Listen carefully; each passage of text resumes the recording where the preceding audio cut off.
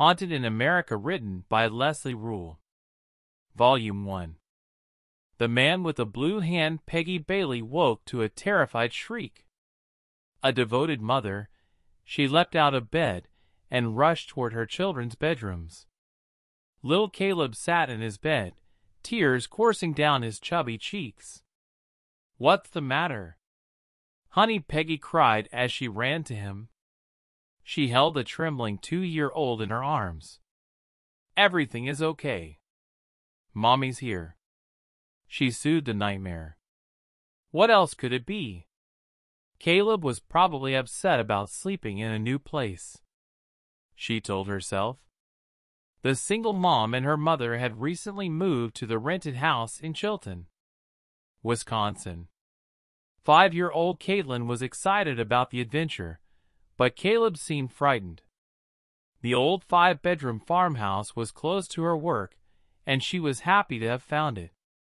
The children each had their own rooms with plenty of space for their toys.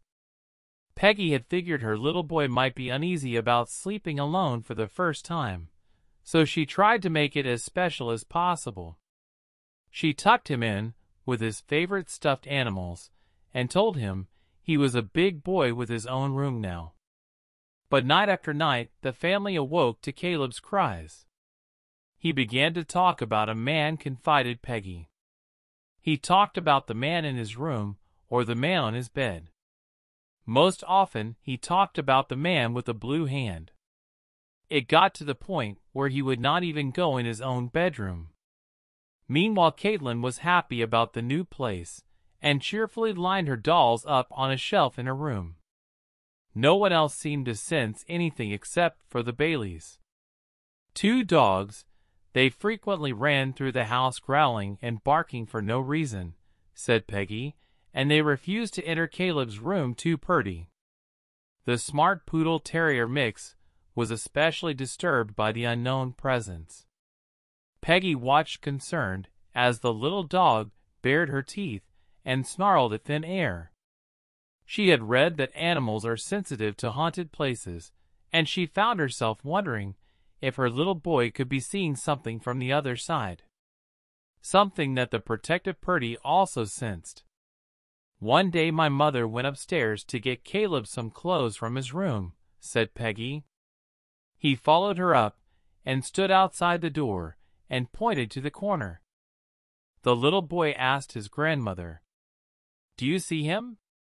His eyes were huge and frightened, pleading with his grandma to see and understand. "He did the same thing with me," Peggy added, describing how the toddler would stand and point a trembling finger. The adults could only stare at the empty corner. Was there really a man there? If so, who was he?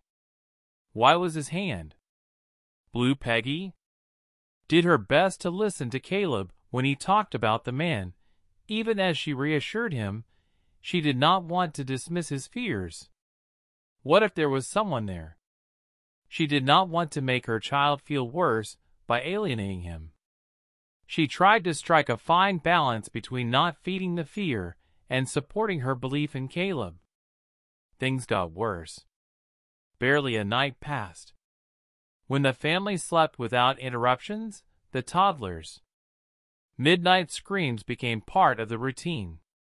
Peggy did her best to comfort her child, but it scared her to see him so frightened that his little body shook. Finally, Caleb refused to enter the house when they returned from the grocery store, and Peggy knew she had to act. "I phoned the minister from the church I attended when I was 12, she said.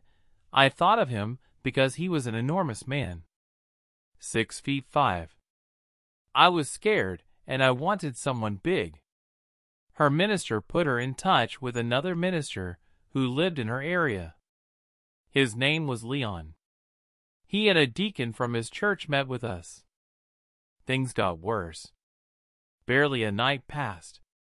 When the family slept without interruptions, the toddler's midnight screams became part of the routine.